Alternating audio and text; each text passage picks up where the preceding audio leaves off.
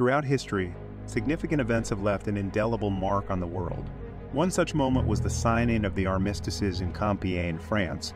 On November 11, 1918, Matthias Erzberger, a delegate of the German government, played a pivotal role in negotiating peace during World War I.